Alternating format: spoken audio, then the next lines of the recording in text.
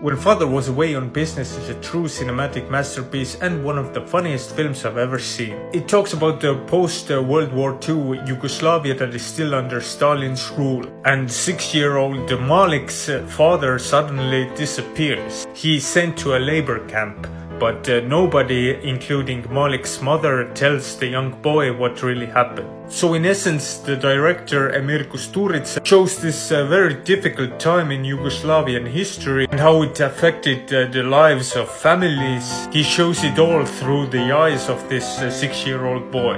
And whether or not you know about Yugoslavian history before watching this movie doesn't really matter, because the boy's emotional reactions to everything that happens around him are understandable on a very deep level for all humans, I think. Plus, as said before, this movie is just hilarious. It has so many laugh out loud moments.